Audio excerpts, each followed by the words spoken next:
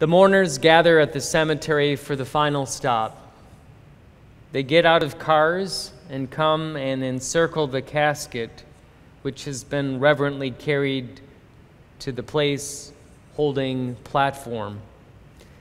The body faces heavenward as the saints gaze their faces to the ground. The pastor, robed, faces east, facing the place of Jesus' birth, of Jesus' death, his life, and his return. The body of the deceased is between him and those gathered, as these words, the first of the last of the appointed readings of Scripture for that funeral day, are solemnly spoken. Before we hear words of Paul that express a similar sentiment, we hear words like unto them from Jesus' own lips. It may be the only time Jesus spoke this way, this frankly, and with this image. Jesus' words captivate me. I have come to love them. I've come to pay more attention to them when I read them elsewhere, like tonight, because of where it is I am standing when I usually speak them. I want to know more about them. It has made me think about these words more deeply. The first thing I learn about these words is that they were spoken on Palm Sunday. Jesus had just arrived in the city of Jerusalem. The donkey ride lay behind him, and the cross lay ahead of him.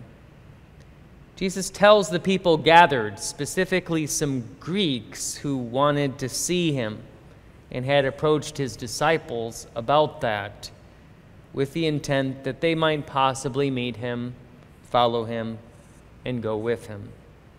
In lofty poetry, Jesus speaks about the purpose of his death, words that have rung out to many mourners since. At this moment in our lives, as we stand at the grave, are we ready also to follow Jesus to suffering and to death? Truly, truly, I say to you, Jesus said, unless a grain of wheat falls into the earth and dies, it remains alone. But if it dies, it bears much fruit. Whoever loves his life loses it, and whoever hates his life in this world will keep it for eternal life. The first thing about these words is this. Jesus, as he does so often, steals the amen from your lips. He doesn't need your permission to die. He doesn't need your belief about what it does. He doesn't need you to acquiesce or accept what he is doing. The amen is supposed to be tacked on to the end and spoken by you in response to what he says. But here Jesus puts it first, himself saying it. Truth is not dependent upon what you think. It is based on the one who speaks it. Truly, he wishes you to speak it also, the amen. But before you do, he speaks it in terms of an oath. Amen. He says, Amen. Amen. You should say it because, Amen, I have spoken. And Jesus then uses the image of wheat to speak about his body.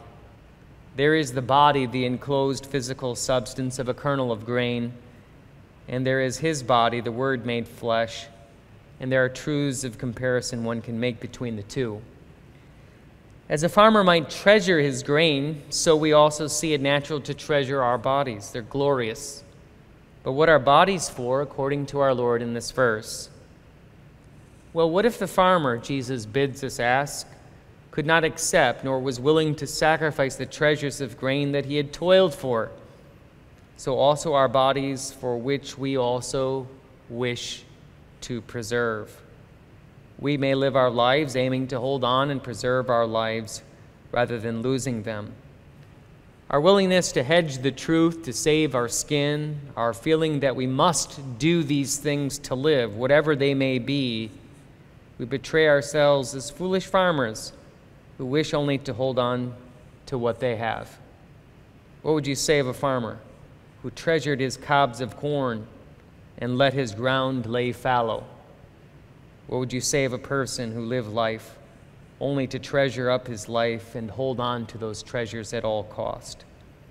In attempting to preserve, in the end, all is lost. But Jesus, before he speaks of you laying down your life, he speaks first in this verse of himself and that week. Unless a grain of wheat falls into the ground and dies, it remains alone. Jesus says what his life has come to. He's come as the seed of God. And what of his purpose? Nothing more than to be planted into the earth. What a waste of a life, we say. But no, Christ says, I look like ordinary grain. I look like all the others. But as a grain of wheat is planted and then shines forth glorious, waving in the autumn sun, ripe and glorious and victorious, so men will go from seeing me before my death as just another seed to that which, rising from the dead, I am seen for what I am and am acknowledged for what I came to be. We say it cannot be true that the death of man could do anything. We say it cannot be true that a man could come back to life. But we fail to see the pictures all around us and how God surrounds us constantly with his truth. A seed dies, it decays, it loses its former existence. It ceases to be what it was, but it takes on a new life and no longer continues in the same way that it was. But there, its life is carried on, even as it gains even more life and lives again. In the seeds all around us, we have a picture of what God did through Jesus and what he does for us. We are the fruits of Jesus' death. He has produced life and grain for us. His resurrection is the life and fruit by which we eat. From the grain of his death and resurrection, from the pressing of the grain in his suffering and death, comes bread which is the fruit of eternal life for us. If a man eats of this bread, Jesus says, he will live forever. Christ died and through his death atoned for the sins of the whole world. Men through him receive his life. From grain comes life. But even as no wheat is ever seen alone, but is in a field, so also Christ is the one wheat in the field of grain. Yet one stalk is not seen by itself, but is seen by the sheaf that it stands with, even as we are joined and tied with Christ in his death. And even as in the harvest of grain is cut down, it does not remain alone. So we do not remain alone, but are with Christ who has suffered for us.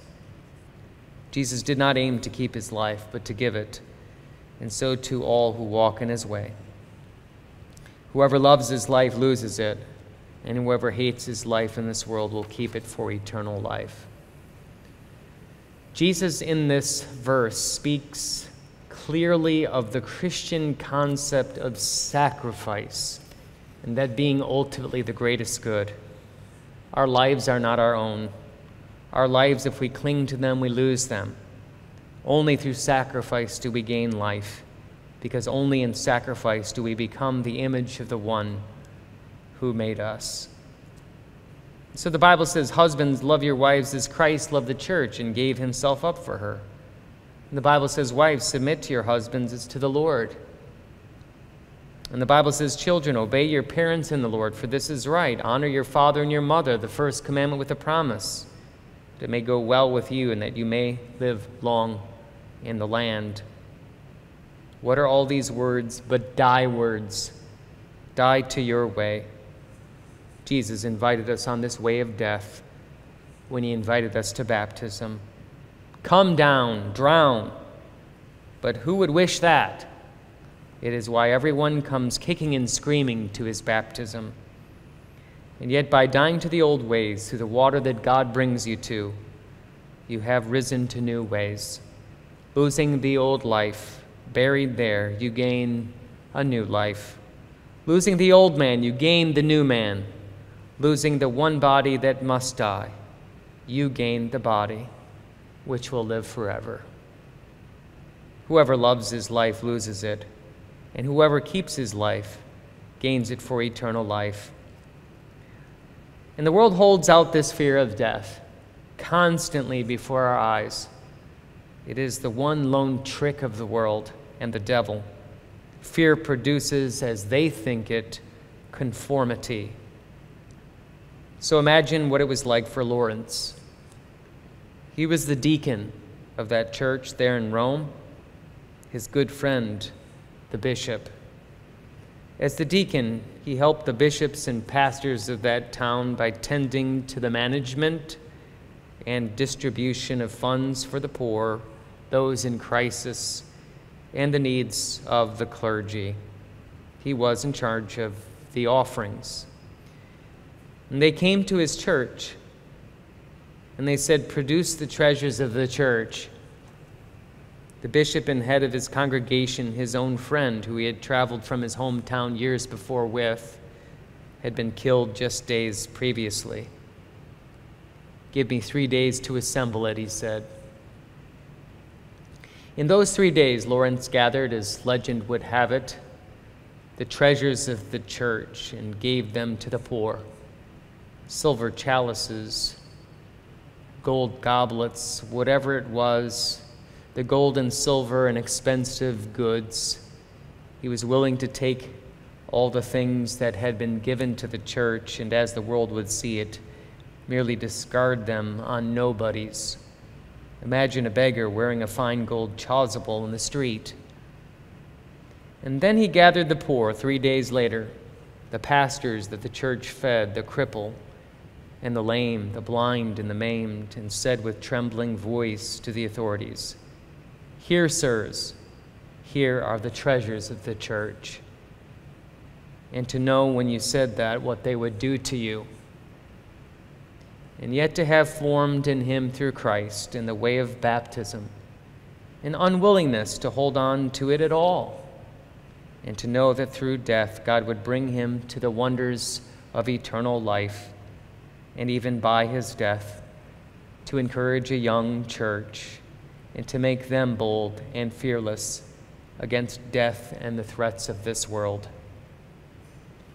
Rome found a people and was amazed thereby, a people from which the threat of death was no threat at all. Learning to hate our life is the first way to learn to keep it for eternal life. Those who hate their life live on in eternal life, yet those who keep their lives in the end lose them. In the name of the Father, and of the Son, and of the Holy Spirit. Amen.